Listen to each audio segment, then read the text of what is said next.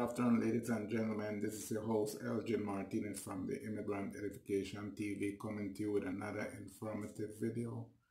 The video this evening is going to be about so-called anchor babies. These are kids who were born to undocumented parent in the U.S. So, ladies and gentlemen, basically what's happening right now at the border is that a lot of the immigrant women who are pregnant are not being allowed to go to court so as to prevent them from having their child on U.S. soil. That being said, ladies and gentlemen, I'm going to read an article from Guardian.com. An estimated 4.1 million U.S. children live with at least one undocumented parent in recent years, according to the Migration Policy Institute. They are kids who anti-immigrant group disparage as anchor babies, a derogatory term that insinuates these children are little more than pawns used by their immigrant parents to get a foothold in the U.S. and eventually become citizens themselves. It's a narrative trope that completely misrepresents the harsh realities of America's current immigration laws, as well as just the natural progression of life, experts suggest. People have this notion that you have a child in the United States, now you are a citizen. It's what people think because it's the easy way to explain it. So it's an easy way to make up a might, said David Leopold, an immigration attorney and former president of the American Immigration Lawyers Association. It's true that children born on U.S. soil have been granted citizenship through the 14th Amendment to the U.S. Constitution, and that a landmark Supreme Court decision set the precedent for that right to be extended to almost all children of foreigners. But Americans can't just immediately safeguard their family members from deportation. In fact, a U.S. citizen must be 21 years old before they can sponsor their parents for a green card. They also must be able to financially support their parents. Now the Trump administration's new public charge rule targeting low-income immigrants is adding yet another burden. Parents who were not inspected and admitted into the U.S. face even more obstacles to changing their immigration status. With limited exceptions, they have to go abroad as part of the legalization process and then often aren't allowed back into the U.S. for 10 years.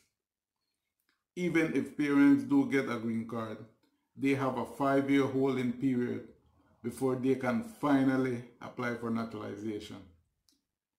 In the end, the so-called anchor baby pathway to citizenship is at least a 26-year endeavor, even for those who enter the U.S. legally. It's ludicrous to think that that's some sort of a tactic that people use to come here, get citizenship, because it just isn't true, said Leopold. It's a might, and it's a specious talking point, a talking point that's popular among anti-immigrant groups, pundits, and the Republican Party. The Republican Senator Lindsey Graham has called birthright citizenship a mistake and argued that immigrants come to the U.S. to drop a child. Graham's former colleague, the California Congressman Duncan Hunter, even advocated for deporting the U.S. citizen children of undocumented immigrants. Congressman Steve King has continually introduced legislation challenging these kids' right to citizenship. When Donald Trump launched his campaign for the 2016 presidential election, his signature policy agenda around immigration often leaned into the anchor baby fallacy. Part of his platform included ending birthright citizenship for the children of undocumented immigrants, and Trump called for deporting such families. Since becoming commander-in-chief, Trump has continued to hint at an impending crackdown on birthright citizenship, and in January, the administration made it more difficult for pregnant people to get short-term visas.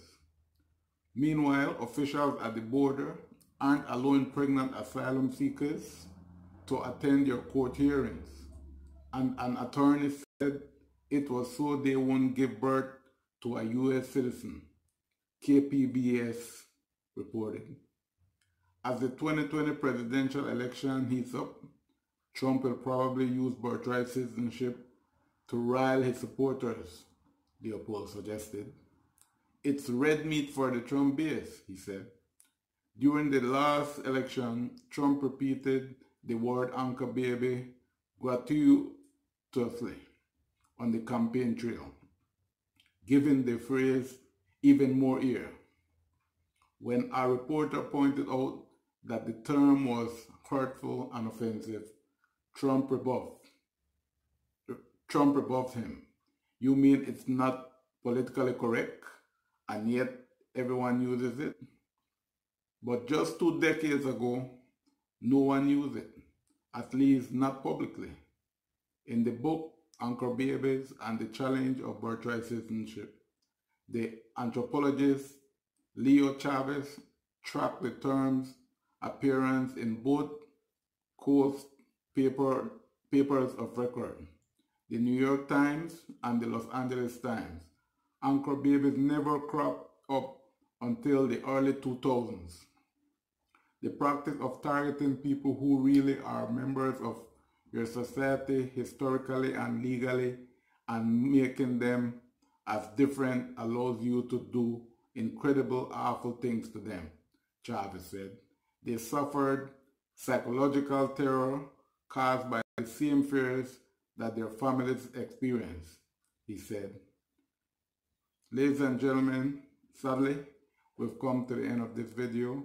Please share, like, subscribe, and hit the notification bell.